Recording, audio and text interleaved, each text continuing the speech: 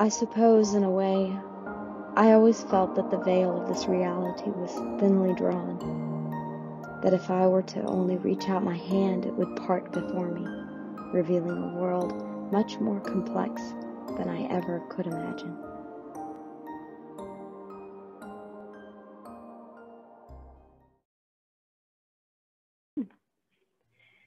Hey everyone, Anna J. Wallner with Indie Author Chat, and today I am delighted to bring on the show Jennifer Leigh Pezzano, who is an independent author as well. Jennifer, would you like to tell us about your book, Awakening?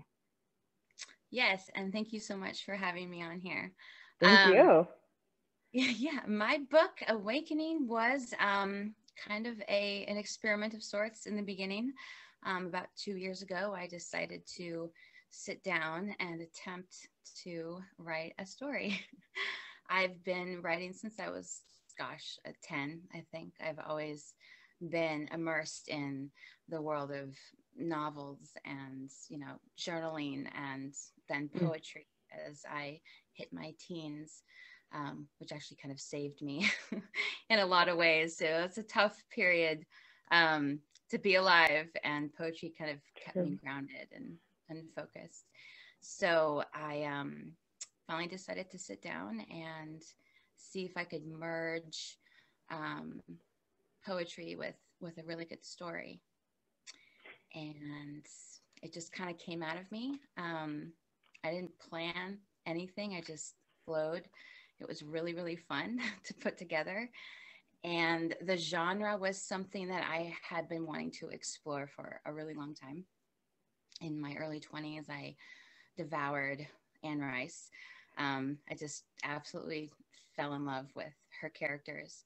And I've always been fascinated by the concept of the vampire. But at the same time, there were aspects of it that left me a little bit unsatisfied. Like I wanted more. I felt like there were all these cliches that I wanted to move past and explore different aspects of what the vampire could mean. I like that. Yeah. And so the story kind of, it blends, it blends like aspects of spirituality, healing, sexuality, sensuality, all of those things, which I think are very closely interconnected. And yeah, so it's a book divided into three parts. So my characters, there's actually two characters that are named Jezebel, as you'll learn as you read. The first one is the woman in modern day. Though actually, I realized I had to go back and change that because it can't be not modern day anymore, unless I want to, add the pandemic into my story, which I didn't. So I know. I've seen that on Twitter, about whether or not do you want to add, and I made the decision to just leave it out completely, and I think a lot of people are just kind of omitting it from books. So yeah, we got enough of it everywhere. Yeah, that's true. From reality. Yeah. So so the first part is current day. The second part dives back into the 1700s, and then it flips back to current. So it takes you on this kind of journey through time and all these different places that they travel to. And it's been a really fun adventure putting it together. So it sounds fantastic, and from what I've read, it reads so beautiful. The lyrical writing that you have is almost like poetry, but on the page. And so, has your writing as a poet helped to influence your writing style as a novelist, as an author? I think so. Yes, I think my writing is definitely heavily influenced by my poetry. I would say so. Yes, and and I had to fight for it too. Like I mentioned to you before we started filming, that I was in a critique group, and so I would swap chapters with other writers, and so many people would be like, this is way too poetic. You need more stripped down narrative prose. And I'm like, no, I'm not writing a movie script. You know, I'm writing, for me, poetry is a way to invoke emotion. And I pull in all aspects of sensory. You know, my stories are very heavily influenced just by the scenery. I think scenes evoke tones and emotion that, you know, guide the story forward. And so you use all of those aspects to create this, you know, kind of more cohesive emotional tone in my story. And that's where words have this amazing power to do that. So I always joke, I hold on to my adverbs, you know, very tightly. You can't take them away from me. No, it's when I was reading the scenery that you describe is so vivid. The world building that you do, even for it being in present day. And I have not gotten as far as the second part, which I'm excited to do, but just painting the view of this small coastal town. Did you have any inspiration? You live in Oregon.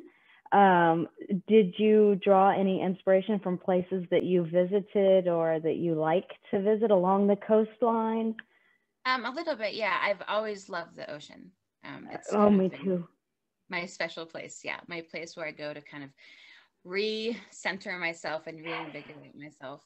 So actually, this story I'm writing currently also has aspects of the ocean in it too. So I kind of always have to pull some little bit of the ocean into my stories. I love that.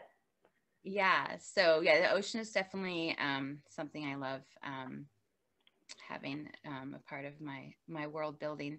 And the story, there's a lot of travel. The third part, it takes place in Rome, which I've never been, but I so want to go. I had to do a lot of research when I was third part, and I'm just like, oh, I need to go to Rome. This is my Google Earth, and then do the street view and look around. Oh, it's gorgeous. It's just wow. So it's on my bucket list, definitely. I'm going to Rome one day soon. And then yeah, the story was set on the East Coast, kind of in the Massachusetts, Boston area, which my husband is from. So he was pleased I kind of inserted some of his East Coast roots into the story. But above everything else, this is a love story and a paranormal romance, a sensual paranormal romance. Have you, you said that you've always been fascinated with this genre, and is this the only book that you've written in the paranormal romance fantasy genre, or you mentioned a work in progress? Does it also feature... Have you stayed with that? Do you find that that's where your niche is, your heart is, as a writer? Actually, I'm kind of all over the place when it comes to genre. Kind of a genre bender. I don't want to be stuck in one particular genre, because there's just so many amazing stories out there, and I kind of just want to explore all the avenues. Personally, I generally read a lot of dystopian novels. So at some point, I would love to experiment with dystopian. I have like 2 different stories on the back burner right now. One's just about complete, and the other one is still in its infant stage. And one of them's a historical romance, and the other one's more contemporary. So I'm just all over the place. It's pretty much, But this story I wanted to dive into first, because it just was a really fascinating concept to me. I kind of just had to get it out of my system. So it to me almost seems like something that snuck up on you, and maybe like in a dream, or something that you couldn't get out of your mind that kept singing to you and until you wrote it. I mean, that's how passionate it reads just from the first bit, is that it's something that wouldn't let me go. So I can imagine that it brewing inside you know, your mind, it was just begging to be poured out onto the page. Yeah, it kind of was. It kind of took over me in a way. And I remember telling my friends when I I can started, tell. they're like, what book are you writing? I'm like, it's about vampires. And they're like, huh? I've gotten that too. Never would have thought you of all people would be writing about vampires. And I'm like, and that just, yeah, it was interesting. I'm like, that is interesting. That's what came out of me. But yeah, like you said, it just kind of came over me and took over. And like I said, the story just poured out of its own volition. I didn't do any plotting. It was just all like stream of consciousness. And it somehow all managed to coalesce in the cohesive manuscript. So I'm like, yay. And that's the best feeling, whenever you can write from your, you know, your emotion and what you're passionate about. It does tend to just flow. And I also am a pantser. I don't plot, and it's more fun for me that way. I give kudos to those who can have the patience to plot. Right. But I don't. And so it's, but yes, it jumps off of the page at you. Let me just say that whenever the first just couple of paragraphs, you can tell that this is a book that's not only captivating, but it's something that you as an author were passionate about. It jumps out at the reader, which is a fantastic, organic, natural talent that you have. So thank you. Well, yeah, it's interesting. When I started, you know, this journey 2 years ago, I thought, you know, I'm not going to have the time, you know, and the fortitude to sit down and like write a whole story. But in fact, it was kind of the opposite. I discovered that I became so immersed that it was hard for me to pull myself out and join reality. So it became I need to stop writing and go back to my life. You know, I'm like, and I never thought that would be my problem. I thought it'd be the opposite. So that's when I learned, I'm like, okay, this is it. Like I've finally found, you know, the thing that makes me passionate, that gives me a sense of empowerment. No, and so I haven't been able to stop since.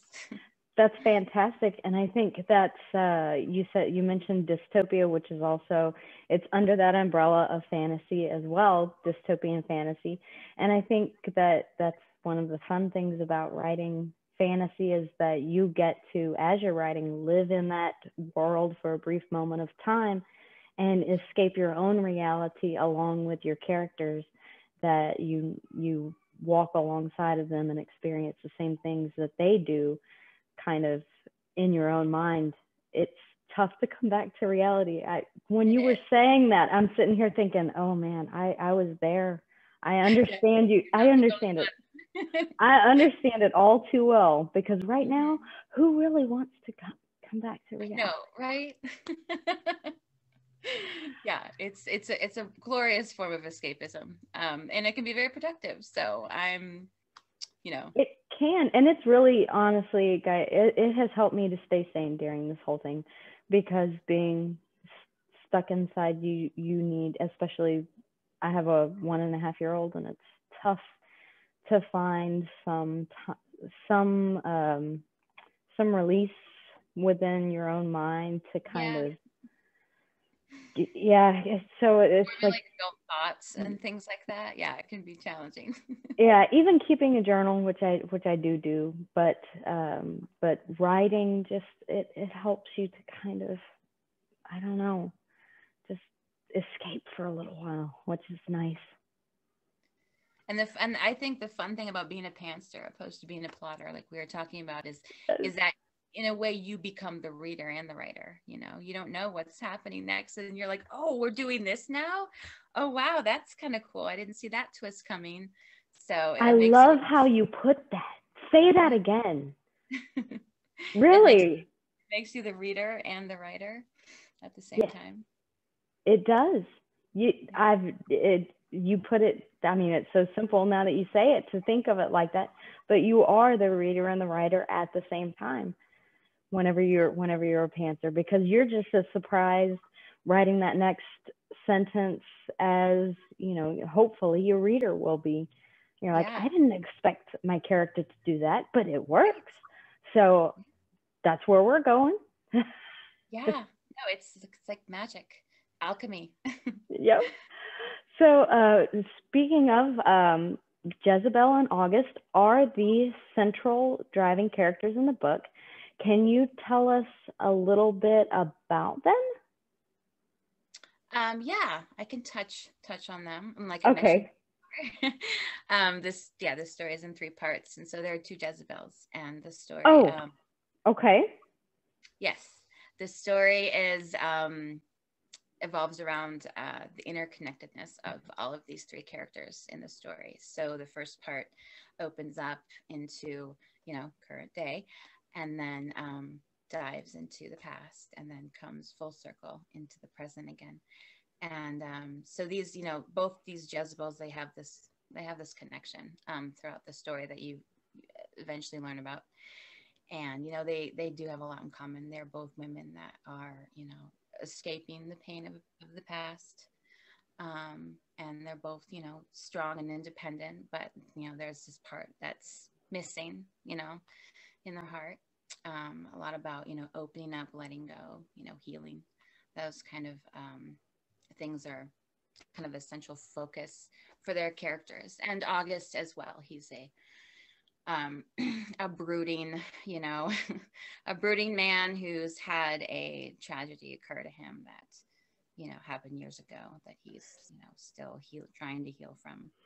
So spiritual growth and spiritual sort of a spiritual journey to a healthier mindset is kind of a theme that it seems like is involved in the book, and dealing with your past, it seems. Yes, and the wounds, you know, that we carry, and how we, you know, go about healing them, you know. And I know it might sound cheesy, but, you know, all of my stories that I write, they do, though I may jump around in genre, there is a general theme, and it's all love. You know, it's about the healing power of love, you know, and how love can really help you open up and see yourself for who you really are. And it's a beautiful thing to explore and dance around. So that's something that has been really fun for me. So yes. I love that. So Awakening was just released on the 1st of January. And oops. Sorry about that, guys. That's a notification about the interview that we're doing right now. That's late. Yeah, I told you this is unscripted. So can you tell us, are we going to see, is this a standalone, or is this the beginning of something else? Will we see more of these characters in the future? Maybe. Okay. Actually, it was originally, my plan was to originally have it, because I said it was in 3 parts, was to originally have it be 3 different books. I guess there would be more novellas, because they would be shorter, you know, about 30, 40 words. But the control freak in me hated the idea of somebody reading these out of order. So I just decided to lump them all together into one solid book. Personally, for me, I don't do a whole lot of you know, trilogies. I don't get into a whole lot of trilogies, because I'm just so impatient. I hate having to wait for the next one, or it just drives me crazy. Like, they leave you with this cliffhanger, and you're like, oh my god.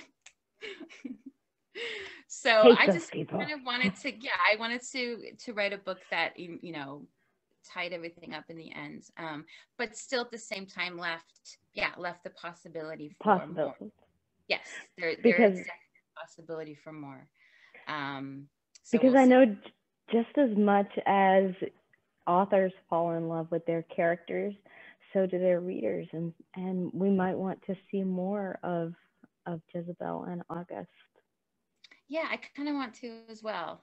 I think the hardest part of writing this book was like ending it, was, you know, like after all the revisions and the editing, because it took me writing the book itself didn't actually take me that long. It was just, I spent about over a year revising and editing and revising and editing.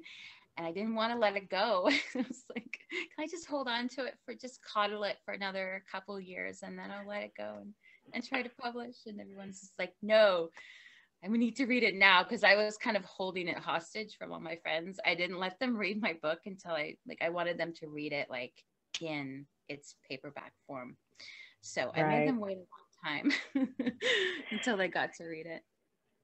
Well, it is tough. That is one of the things that people ask all the time is, how long did it take you to finish the book? And I try and explain to people, it's the writing, like the actual typing and getting it out doesn't take that long. What takes that long for you to be finally done is really going back through and making it the best version of what it can be. So and it sounds like that was the same for Awakening, which it does show a very polished I can't say enough about the prose, the lyrical way that it just flows is something that I'm not capable of, and I'm deeply envious of. So you have made me envious of your writing style, without a doubt. Thank you. That's really sweet. I appreciate that. You want to know a secret? Sure. Myself.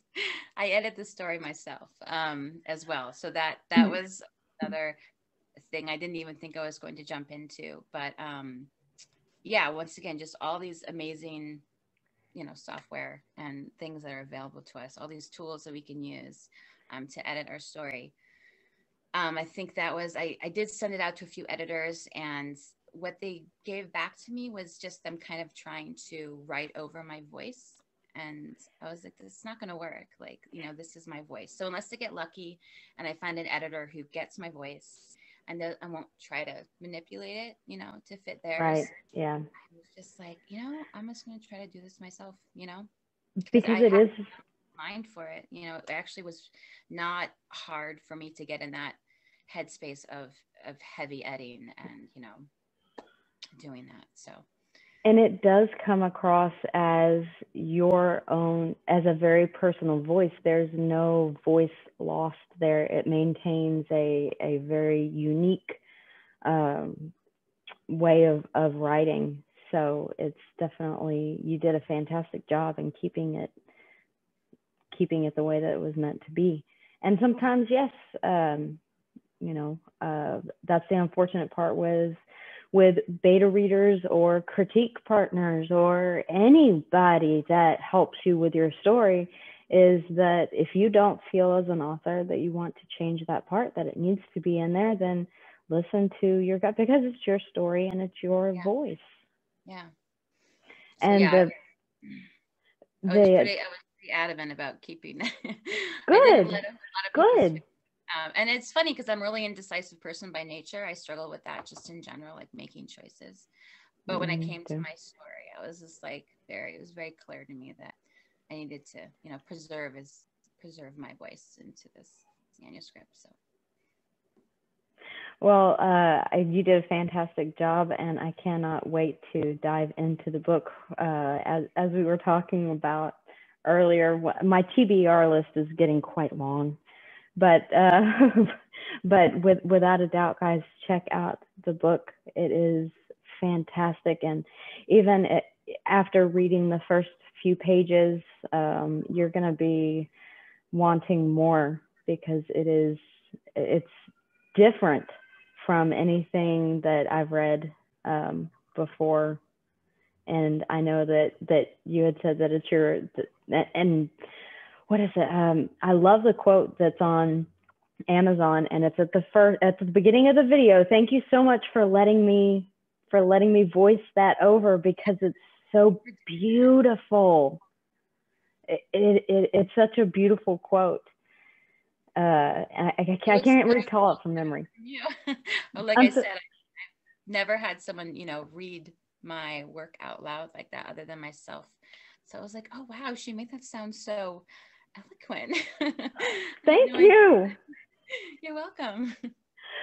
It's really, it's the words, because whenever you, in the same way that I spoke them, people read them and they are so very eloquently written that they just kind of have that natural cadence to them that makes them easy to read in a very pleasant and pleasing way.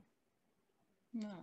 So, well, I can't wait to hear how you think, because I know you know, as we said, you have dived into, you know, the same genre and concept as me. So I'm looking forward to checking out your book when it comes out as well. Thank you. Thank you. To see what your story is all about. So thank you. But guys, go check out Awakening by Jennifer Leigh Pezzano, and it is available now, and go check it out. So thank you so much for taking the time to sit down and chat with me today. I really thoroughly enjoyed getting to hear about your the process behind what you do and how your history and poetry plays into. I knew that it did. There's no escaping it. I just can't. Pretty obvious. But before we go, do you have any advice for other I think we covered that. I think if I could say the best advice that you gave is don't let anyone silence your voice, because as an author, your story is your story. No one can write it the way that you can.